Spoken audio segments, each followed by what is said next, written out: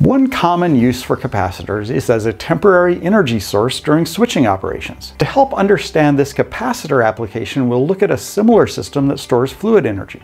One example of a capacitor-like device is the tank on the back of a toilet. The water line won't directly provide enough water to flush the toilet, so we store water in the toilet tank to flush the toilet.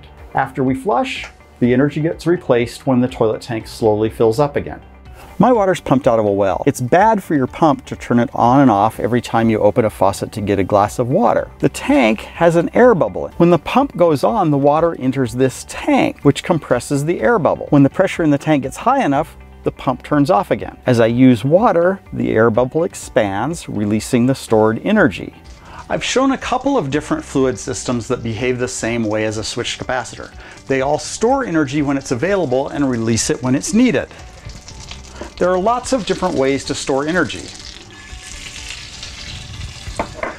but they all behave about the same way. Even better, they're all described by exactly the same math. For more information, click on the link in the description.